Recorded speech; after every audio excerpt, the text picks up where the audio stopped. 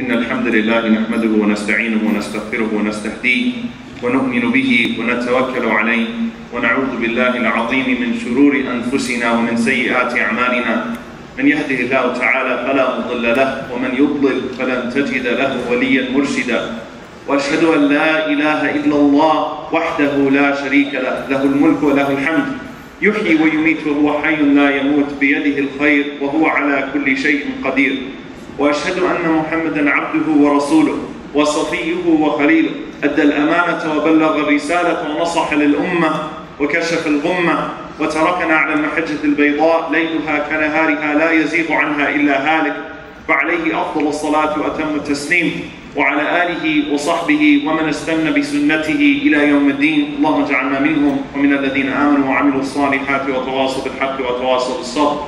آمين يا رب العالمين. وأوصيكم ونفسي بتقوى الله عز وجل. وقد أمرنا بالحق وقال تعالى: يا أيها الذين آمنوا اتقوا الله حق تقاته ولا تموتن إلا وأنتم مسلمون.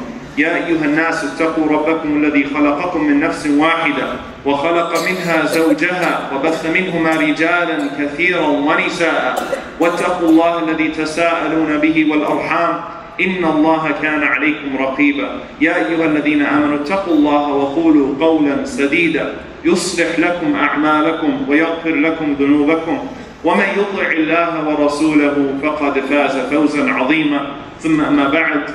We praise Allah subhanahu wa ta'ala, declare His perfection, and declare that none has the right to be worshipped or unconditionally obeyed except for Him subhanahu wa ta'ala. And we ask Him to send His peace and blessings upon His final messenger Muhammad sallallahu alayhi wa sallam, His family, His companions, and those that follow until the day of judgment.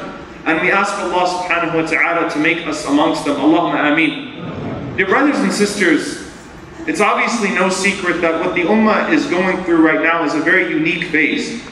The conflict that we see taking place in the Middle East today is one that is very different from the conflict that it seemed to be a year ago or 2 years ago. The conflict that truly puts aside those who believe from those who are hypocrites. A conflict that truly purifies this Ummah from its filth and shows those that are truly going to stand for the truth and those that will truly stand with their principles whenever they are tested, and that will not relent to wealth or fame or bribes for anything, and will not leave their deen for anything, and will not leave justice for anything. And many times when we're sitting here in the West in our comfortable homes and we're seeing what's happening in Egypt, we're seeing what's happening in Syria, in Palestine, in Bangladesh, in Iraq, in Afghanistan, in Somalia, in Ethiopia, in Uganda. I mean, you can go on and on. You can go all the way to China, and you will find that there's zulm, that there's transgression against Muslims. And one of the major issues that we have is that in the West, as Muslims, what we've become is nothing more than political commentators. You know, the way that we find ourselves attached to our brothers and sisters is that we go online and we just keep commenting on the issue, offering our commentary in our comfortable gatherings, at our Ramadan iftars perhaps, in our dinner gatherings. We offer our commentary. But with that, there is very little dua, there is very little supplication for our brothers and sisters. And there is another component that I feel like is missed more than anything else, and that is the failure to acknowledge our own role in contributing to the appearance of dhulm on a global scene, of transgression and oppression. Al-dhulm, which is something that's very interesting because by looking at the TV sometimes we fail to look at the mirror anymore. We see a zalim who's a president, who's a prime minister, who's a king. We see a zalim who's a transgressor and an oppressor to, millions and millions of people, and we forget that Allah subhanahu wa ta'ala will ask us for the dhulm that we may have committed to one individual. And that on the day of judgment, that dhulm, that transgression that I may have committed towards one individual will mean a lot more to me than the dhulm that has happened to 3 million or 4 million people, because that's me. That's something that I'm responsible for. And I can't complain about other people's dhulm. If me myself, I am responsible. And the Prophet ﷺ has not, he has not neglected this topic. He's spoken about this topic in many different ways, alayhi salatu wasalam. And very simple, the Prophet ﷺ said, Inna dhulma, that verily dhulm, which means oppression, transgression, is dhulumat. is darkness upon darkness upon darkness on the Day of Judgment. Because the number one rule on the Day of Judgment is La Dhulm al-Yawm. That Allah subhanahu wa ta'ala will not allow anyone to be wrong. That there will not be a shred of injustice. Not even the injustice between animals will be overlooked on the Day of Judgment. Allah subhanahu wa ta'ala will call each and every single one of us to account for the injustices that we may have committed. And that's something that we should all be afraid of. And there's a hadith Qudsi, which is something when the Prophet ﷺ narrates from Allah subhanahu wa ta'ala outside of the capacity of revelation, meaning outside of the capacity of Quran. Very powerful hadith Qudsi, where Allah subhanahu wa ta'ala speaks to His servants. And Allah subhanahu wa ta'ala says, Ya ibadi, O my servants. And there's so much you can go into with this hadith, because usually Allah Azza wa Jalla will say, Yabna Adam, O son of Adam. But Allah subhanahu wa ta'ala says, O my servants. And some of the muhaddithin, they commented on that Allah subhanahu wa ta'ala is saying, Ya ibadi, because there is no exclusion here. All of my ibad, all of my servants, all of my slaves, in the broader sense, those who volunteer themselves in ubudiyyah by coming to salah, those who volunteer themselves in servitude by praying and by doing the things that were obligated upon them, and those that are the slaves of Allah subhanahu wa ta'ala, whether they like it or not. Ya ibadi, every single one of you, inni haramtu dhulma ala nafsi. I have prohibited transgression, injustice upon myself. وَجَعَلْتُهُ بَيْنَكُمْ مُحَرَّمًا. And I have made it between you forbidden. فَلَا تَظَالَمُوا. So do not wrong one another. This is an extremely profound hadith, because Allah subhanahu wa ta'ala could simply say that I've made dhulm haram. إِنِّي حَرَمْتُ الظُّلْمِ. Transgression is forbidden now. But Allah subhanahu wa ta'ala chooses to do something very interesting, and Allah Azza wa Jalla doesn't do this with anything else. Allah subhanahu wa ta'ala says, I have made it haram for me. Can you imagine that? Allah subhanahu wa ta'ala has forbidden transgression for Himself. He's made it forbidden for Himself. And so, if Allah subhanahu wa ta'ala has forbidden it for Himself, then what about us? Who are we then to engage in these acts of transgression and injustice? And I'm talking about the minor ones also. I'm not talking about the major ones. Dhulm is not just killing someone in the streets. Dhulm is in business. Dhulm is in our family affairs.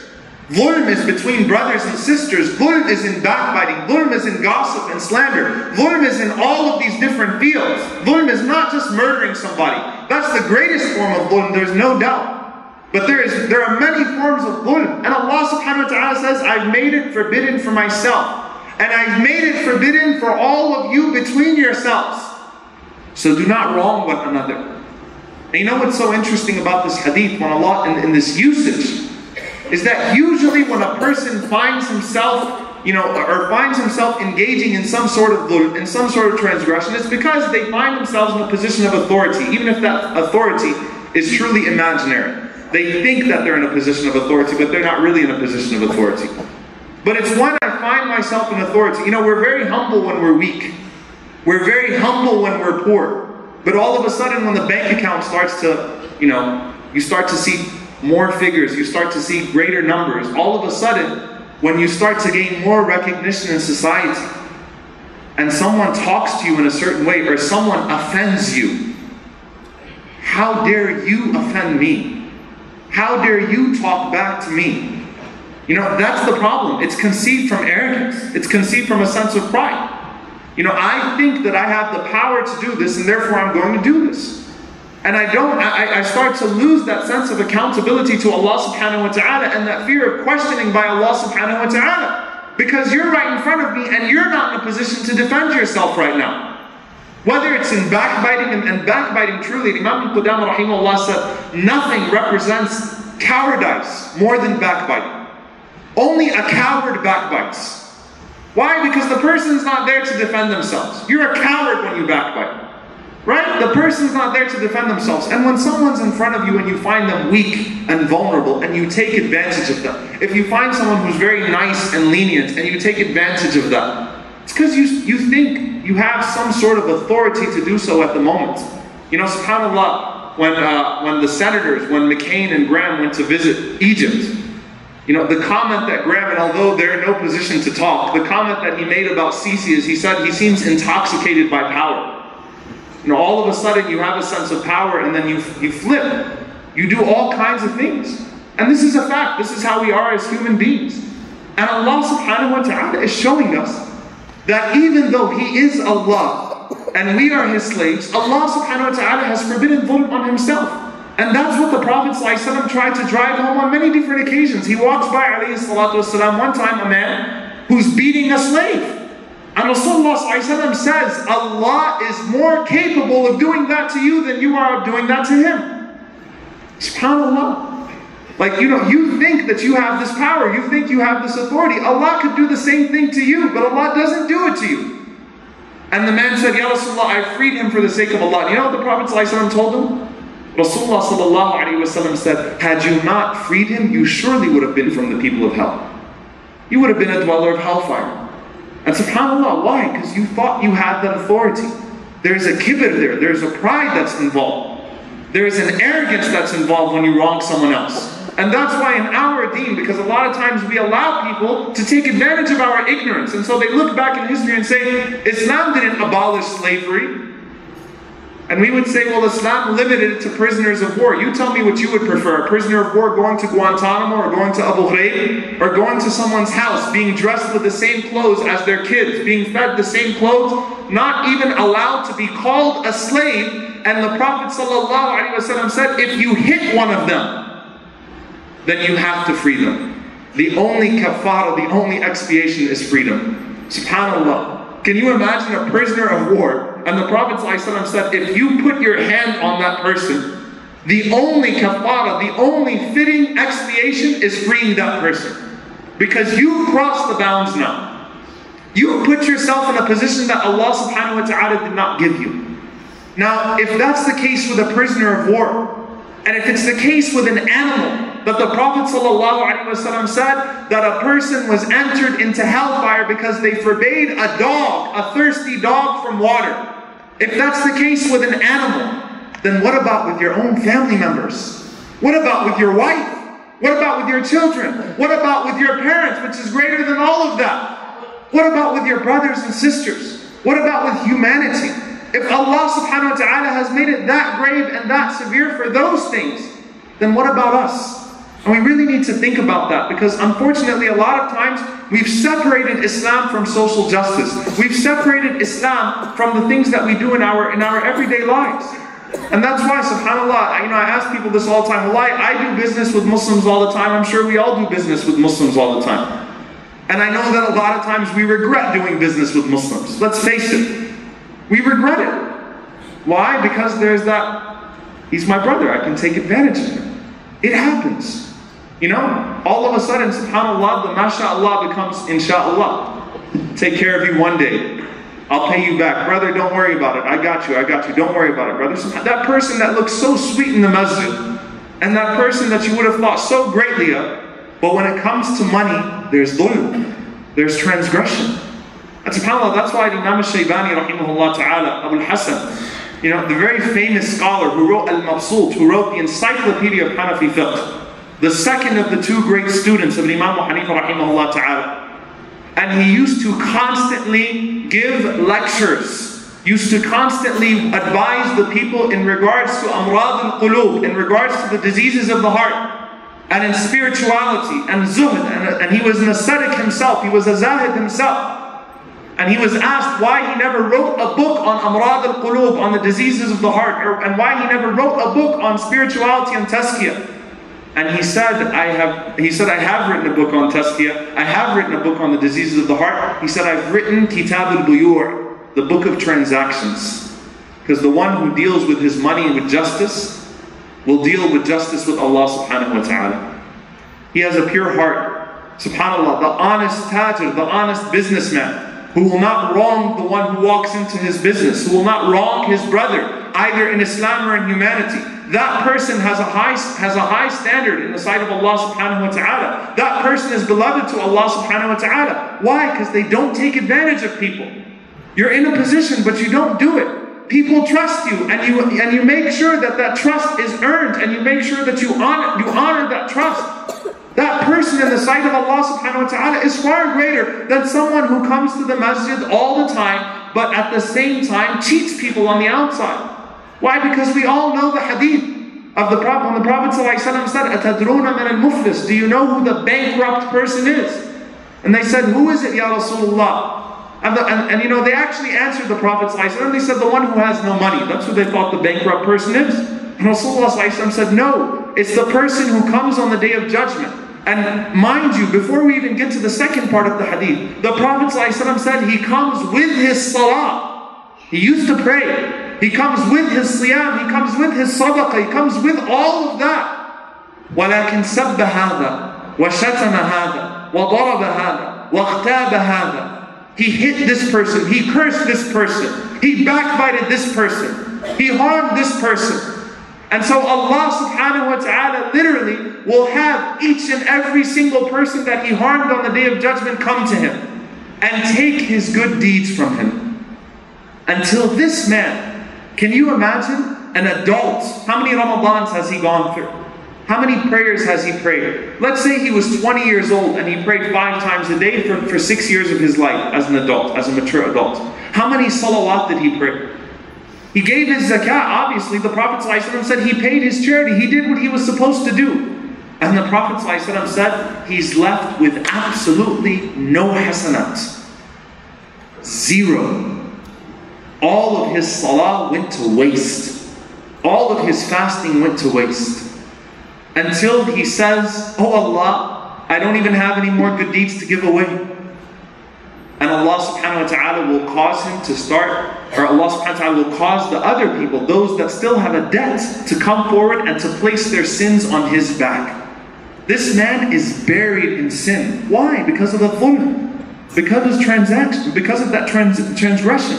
Because he hurt people. We really need to think about that very, very, very seriously. Don't look at the zalim on TV. Look at the one in the mirror if you're guilty. And Allah subhanahu wa ta'ala will hold you accountable for that. And you know, the scholars commented on, there's so many different narrations that show us something very special about this and how Allah subhanahu wa ta'ala holds this in a high standard. If I was to ask any single person in here, what is a more disgusting deed? A riba, interest and usury, or a zina, or adultery? You know, a person would say, well, adultery. You know, if someone commits adultery in the community and he's known to be a zani, an adulterer, he's never going to be able to show his face in the masjid again. It'll never be the same. Right? People will treat that person differently. But mashallah, when it comes to riba, there's so many people that deal in interest, and we will show our faces in the masjid, we will be very active in the masjid, we'll be considered religious people. Even though the Prophet ﷺ said that the lowest of riba, the lowest of the sin of interest is like committing adultery with a person's mother 34 times. Authentic hadith. It's disgusting. That's something that we could not even perceive. And the Prophet ﷺ says something to disgust us, to let us know how severe it is. Meaning, al-riba is worse than a zina. And al-Fudayl, radiyallahu ta'ala anhu wa rahimahullah, he said that I would rather commit zina multiple times than be guilty of dealing with a cent in riba. Why? The only crime in the Quran that Allah subhanahu wa ta'ala says that if you are guilty of it, then be prepared to wage war with Allah and His Messenger sallallahu alaihi wasallam on the day of judgment. Allah and His Messenger have declared war on you. Be prepared to take your weapons on the day of judgment and fight with Allah and His Messenger sallallahu alaihi wasallam. The only one Allah subhanahu wa ta'ala ever mentioned that with. Why? And Imam al-Qurtubi rahimahullah ta'ala said, because this involves huquq al-ibad. This involves the rights of people. Riba, interest, buries people in debt. It involves taking the rights of people. And so to even witness it is more disgusting to Allah subhanahu wa ta'ala than a zina. Because it causes people to commit suicide. Debt causes people to kill themselves. Debt causes people to drink alcohol. Debt causes people to commit zina and ruin their family lives.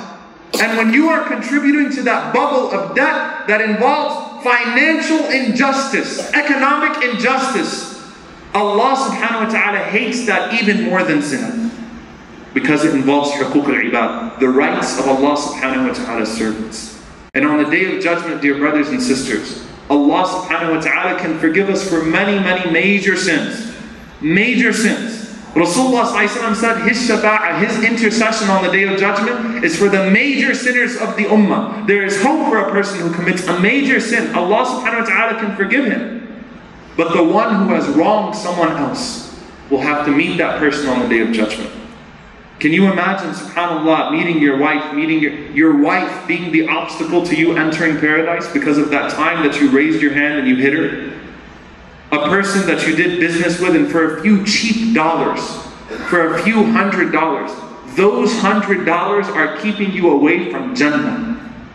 In fact, the Prophet ﷺ said the shaheed, the martyr, is forgiven for absolutely everything. He enters Jannah without any accountability. يَدْخُلُ الْجَنَّةِ بِغَيْرِ عَذَابٍ وَبِغَيْرِ حِسَابٍ. SubhanAllah, imagine, he enters Jannah without even being asked about his deeds, except for a dain, except for his debts. Even the martyr will be asked about that. You gave your life for Allah, fine, but you took a few dollars from that person. You need to answer for those. Hajj, we don't even go to Hajj when we have dain, when we have debt. And subhanAllah, what greater dain? Imam al-Shawkani, rahimahullah ta'ala, says something very beautiful in that regard. What greater debt does an individual have than the debt of his honor and his dignity? Don't even think about it just with money. When you've harmed that person with your tongue, when you've taken that person's honor and dignity, what greater debt than that? That's even greater than if you owe that person some money. But Allah subhanahu wa ta'ala is going to hold you accountable for that and hold me accountable for that. And that's why the Prophet ﷺ said that whoever has some sort of injustice and whoever has some sort of debt, let him go and seek forgiveness for it before he dies and he meets Allah subhanahu wa ta'ala on a day when there will be no exchange of dirham and dinar. Go to that person and you say to them, I'm sorry. You say to them, I wronged you. What can I do to make it better? I don't want to meet Allah subhanahu wa ta'ala with this debt on me. I don't want to meet Allah subhanahu wa ta'ala having faced this. And subhanAllah, just think about this. You know, we can say, and a lot of times we justify our dhulm by saying, well, that person is not even that religious. I'm not worried about that person meeting Allah subhanahu wa ta'ala on the Day of Judgment and complaining against me. That person is nobody. That person is not that religious. Who is that person in the sight of Allah subhanahu wa ta'ala? Right? And Rasulullah sallallahu alayhi wa sallam said that the supplication of the wronged one, of the oppressed one, has no hijab, has no veil between it and Allah subhanahu wa ta'ala, even if the one making dua was a non-believer. Even if a kafir was to call upon Allah subhanahu wa ta'ala. A non-believer was to call upon Allah subhanahu wa ta'ala and complain of an injustice that you committed towards him or her. Allah subhanahu wa ta'ala would answer that dua. That's something we really, really need to take into account. Dear brothers and sisters, Allah subhanahu wa ta'ala says, وَعَنَتِ الْوُجُوهِ لِلْحَيِّ الْقَيُّومِ, that on the Day of Judgment the faces are presented to Al-Hayy, to the ever-living Al-Qayyum, the one who's always in charge. وَقَدْ خَابَ مَنْ حَمَلَ ظُلْمًا, and anyone who has a bit of transgression, anyone who has committed any injustice will fail miserably on that day, will lose. It all goes to waste. Find the people that you have wronged and make sure that you make things better. Make sure that you repair those relationships. Make sure that you pay those people back. Wallahi, if someone comes to you and says that you owe them something, and you know that they're wrong, give it to them anyway because you fear Allah subhanahu wa ta'ala more. Because Allah subhanahu wa ta'ala could deal with us with justice, and if Allah subhanahu wa ta'ala dealt with justice with us, then we would be in great trouble. None of us would survive that test. We ask Allah subhanahu wa ta'ala to forgive us. We ask Allah subhanahu wa ta'ala to absolve us of any transgression, of any injustice, whether it is an injustice committed against ourselves, an injustice committed against the people, and greater than that, an injustice committed against Allah subhanahu wa ta'ala, in which case we only wrong ourselves. We ask Allah subhanahu wa ta'ala to forgive us and have mercy upon us. ربنا ظلمنا أنفسنا وإن لم تغفر لنا وترحمنا لنكونن من الخاسرين. أقول قولي هذا وأستغفر الله لي ولكم ولسائر المسلمين فاستغفروه إنه هو الغفور الرحيم.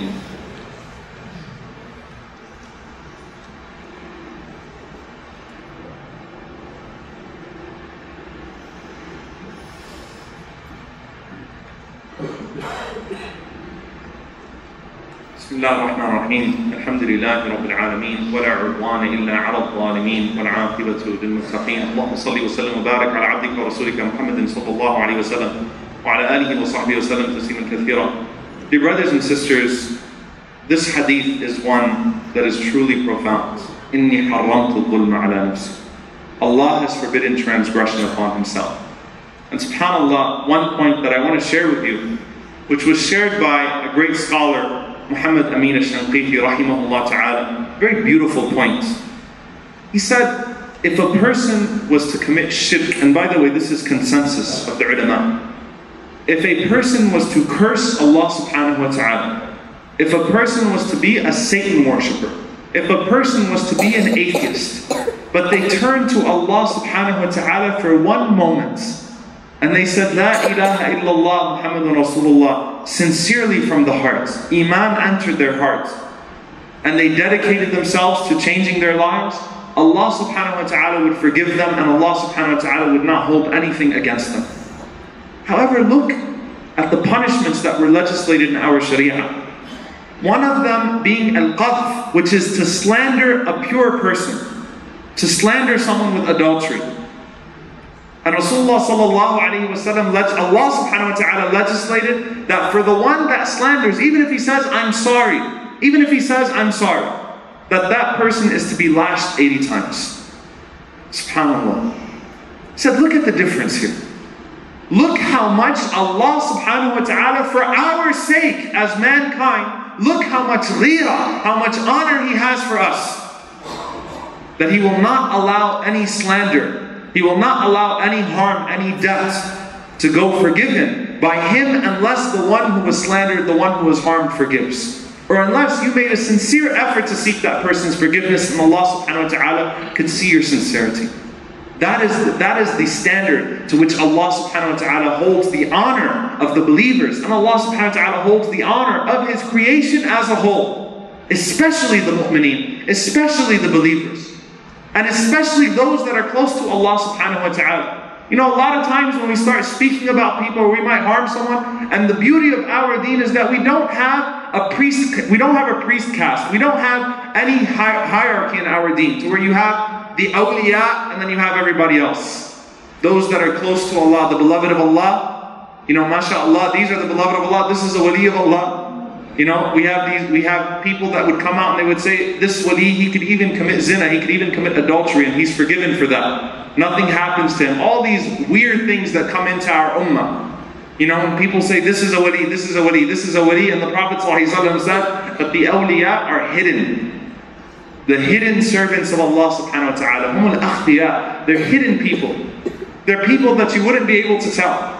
There are people that could be sitting amongst you and you know, he's not wearing the thobe, he's not looking very religious, a very average person, but he's a person that the Prophet ﷺ would say that this person that enters upon you, O Abu Bakr, Omar, Uthman, Ali, Ashabi, my companions, is a person from Ahlul Jannah, is a man from the people of paradise. The one that Abdullah bin Omar radiallahu anhu followed home for 3 days, doesn't pray any qiyamul layl. He doesn't pray at night. He doesn't fast Mondays and Thursdays. He just does what he has to do. But every single night, he removes all the grudges from his heart and he seeks forgiveness from Allah subhanahu wa ta'ala for the people that harm him. This is a wali of Allah subhanahu wa ta'ala.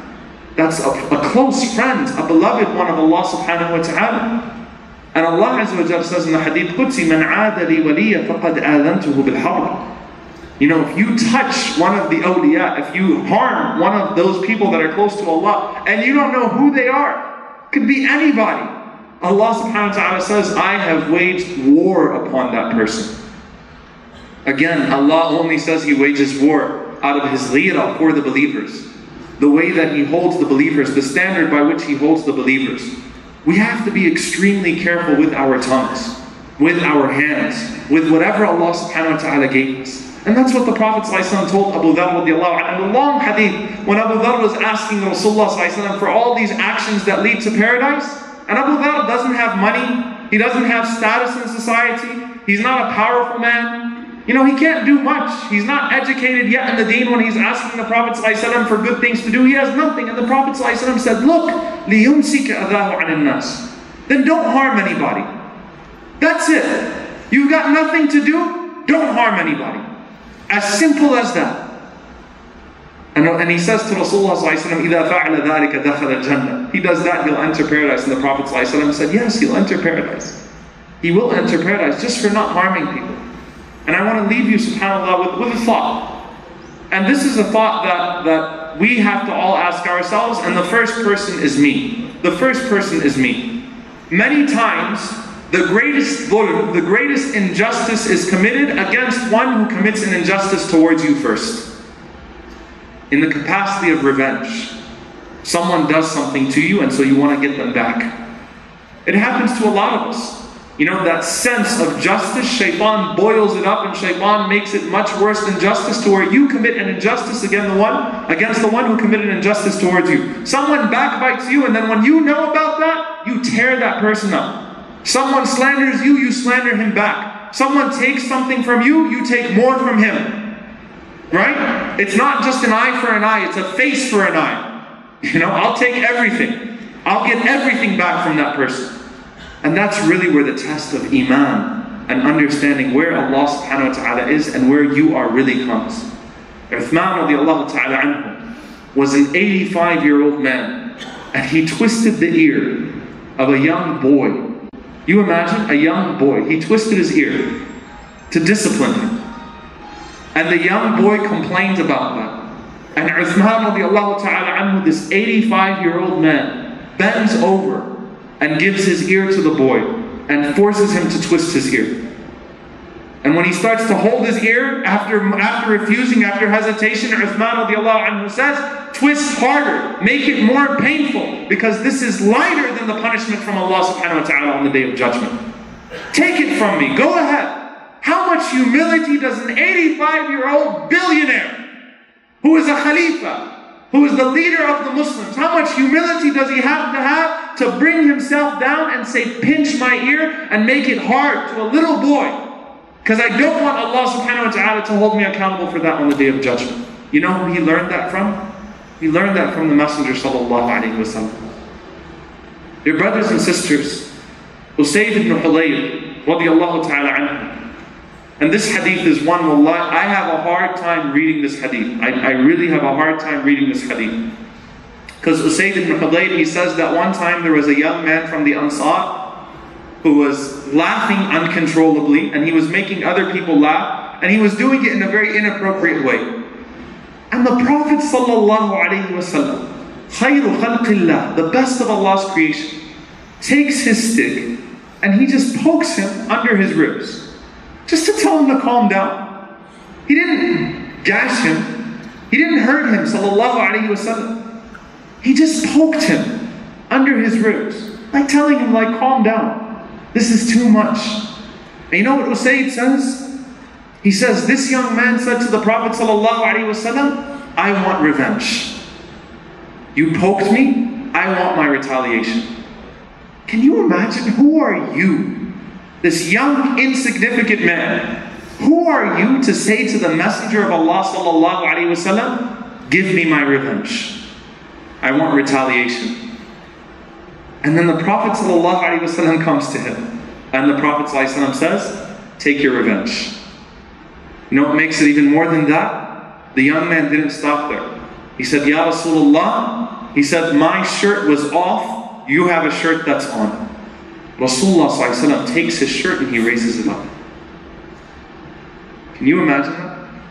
Sallallahu alayhi wa sallam. Can you imagine the Messenger of Allah ﷺ doing that to a young man? Poke me, take your revenge.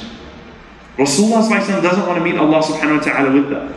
With everything that he's done. He didn't say, well, I'm Rasulullah, I've got a lot going for me, I can let this go, and say, just go away. Get it over with. Rasulullah ﷺ raises his shirt. And the young man kisses the stomach of the Prophet ﷺ and hugs him. And says, إِنَّمَا أَرَدْتُ هَذَا يَا Rasulullah. That's all I wanted, O Messenger of Allah. That's what I wanted from you, Ya Rasulullah. Sallallahu alayhi wa sallam. Dear brothers and sisters, a very simple take-home message.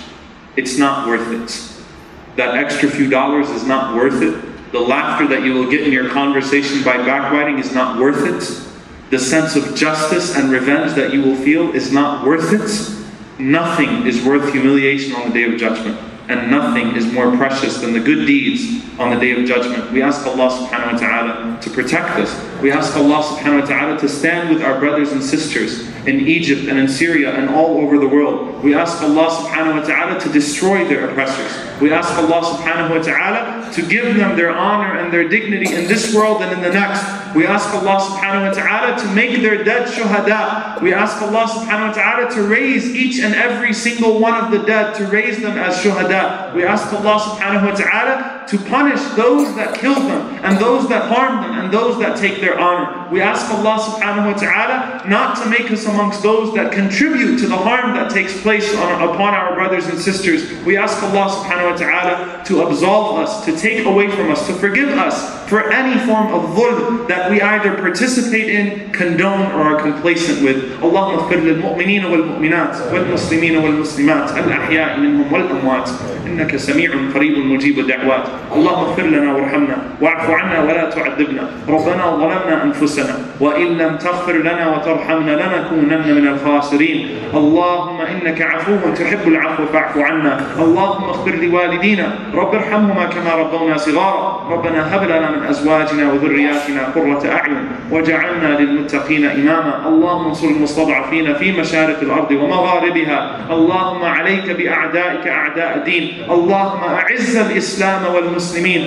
وأذل الشرك والمشركين ودمر أعداء الدين. اللهم أهلك الظالمين بالظالمين وأخرجنا وإخواننا من بينهم سالمين. عباد الله، إن الله يأمر بالعدل والإحسان وإيتاء ذي القربى وينهى عن الفحشاء والمنكر والبغي يعظكم لعلكم تذكرون. فاذكروا الله يذكركم واشكروه على نعمائه يزدكم ولذكر الله أكبر والله يعلم ما تصنعون. وأقم الصلاة.